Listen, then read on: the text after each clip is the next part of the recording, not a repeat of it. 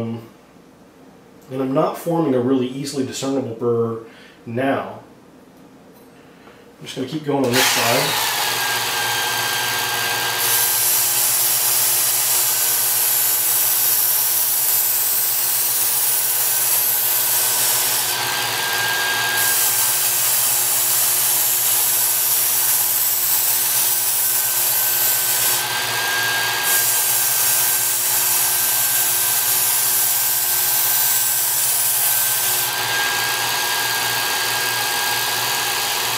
Okay, there we go.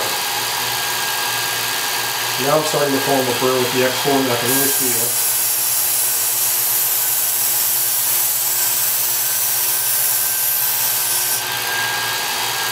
Something else I should mention here. So I'm doing the two-handed technique. I'm supporting it with one hand like this and one hand like this.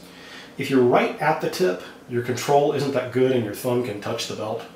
If you're too far back, your control of the tip isn't very good. I like to be about here, roughly. That way I can see and feel exactly where the tip is.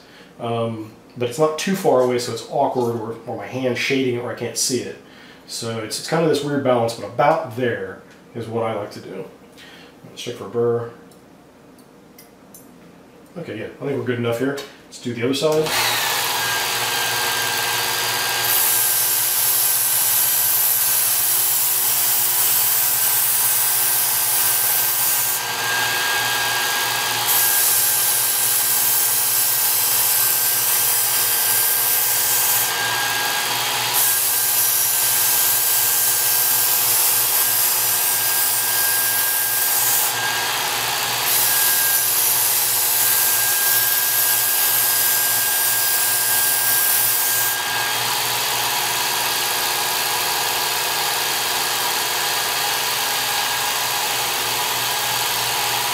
We'll keep going a little more.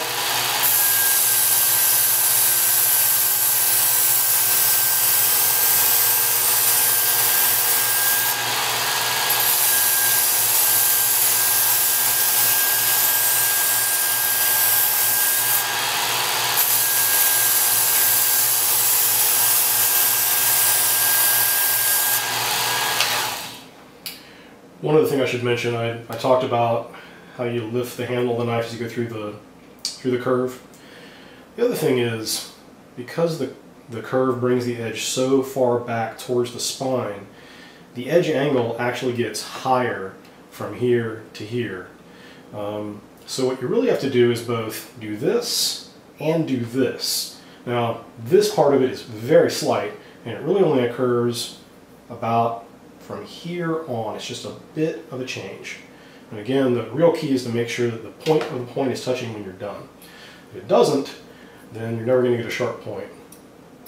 All right, I'm thinking this is real close. I'm going to, let me do some back and forth deburring passes. I'm going to turn this machine down at the slowest speed so that I'll deburr nice and smoothly.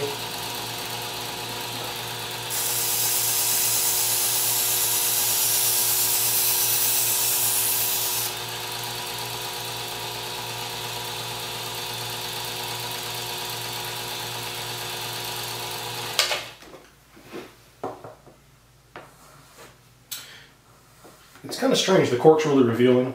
Sometimes you think you've removed the burr, when in fact you've straightened it up. And when you poke through the cork tends to kind of tell you the truth.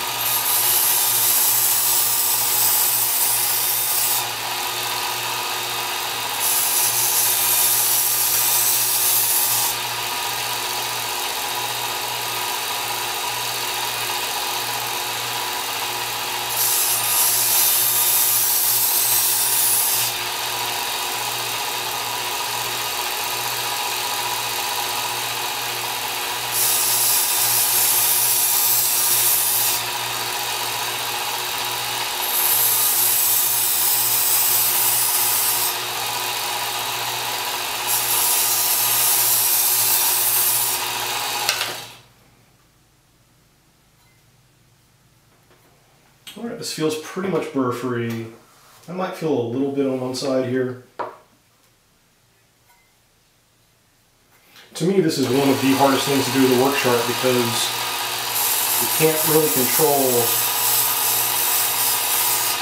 the speed and the contact force as finely as you can with a bench stone, for example. So, if you want to be really serious about deburring this 100%, you do want to go to a super fine belt like the 6000, or switch to some other type of abrasive to do it. Alright, let's grab some fresh phone book paper and see what this edge will do.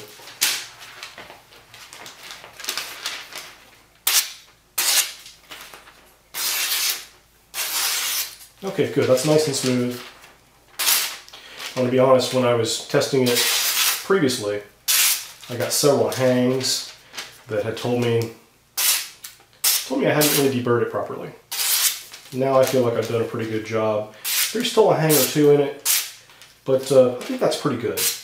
Definitely think that's pretty good. Well, look at that, me tearing it right at the end there. Let me sacrifice a little bit of arm here for the sharpening gods here. Hopefully you can see that. That just took it right off. Okay, I think that's a pretty decent demo of the work sharp and how I freehand with it. Hope this helps someone out. Thanks for watching. See you later.